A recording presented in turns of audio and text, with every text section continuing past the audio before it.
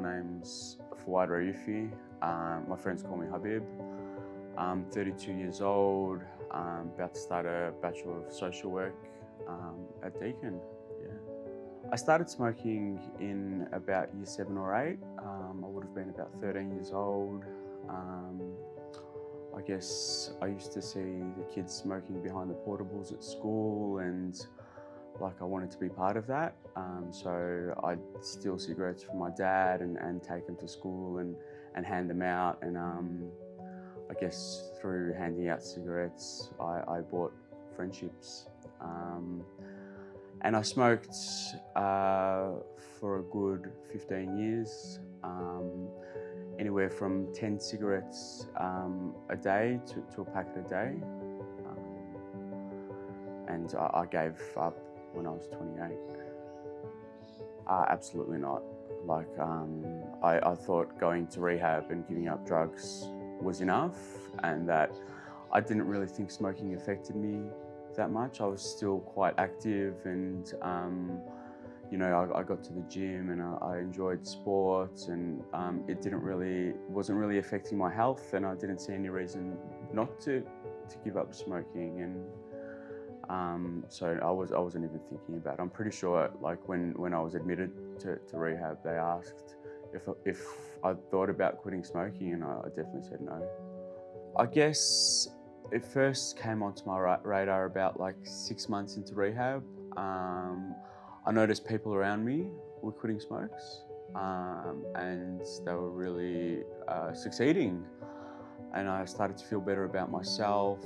I felt healthy and physically fit, and I thought I'd give it a go.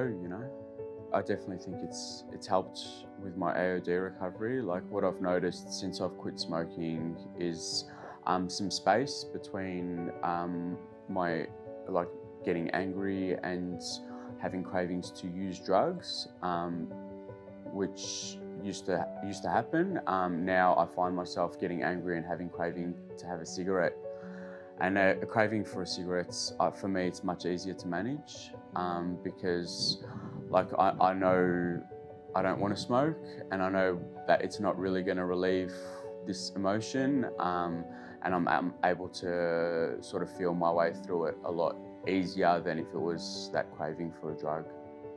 The service that I went to, they had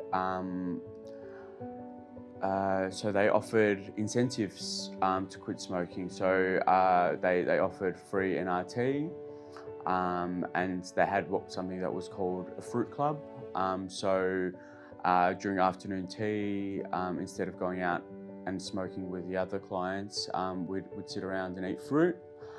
And once a week, the nurse who ran the fruit club would take people out for an outing, for a coffee and a cake.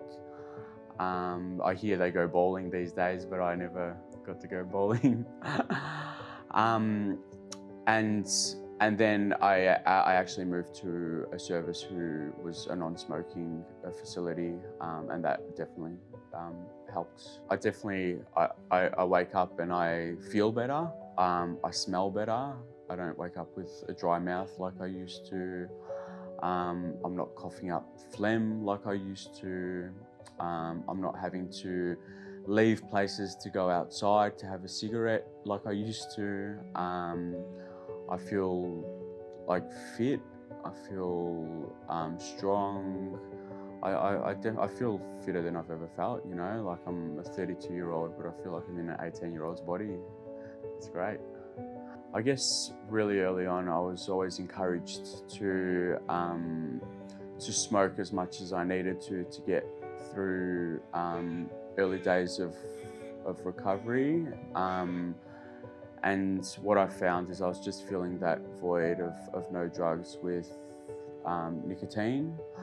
And more recently, I've learnt about the research that correlates quitting drugs and nicotine at the same time, and how much more chance you have of staying off drugs. If I'd known about that research earlier, I'd be much more likely to try to quit smoking earlier. I guess quitting smoking was really scary for me to even think about. But I tried, and like I'd make mistakes and I'd smoke, and then I just kept trying. And it's a bit like that ad that they show on TV. Like the more times you try, the more likely you are to quit. And my experience was just that. Like I just kept trying, and I got better at it, and I learned new ways to cope. And now I've been smoke free for a long time.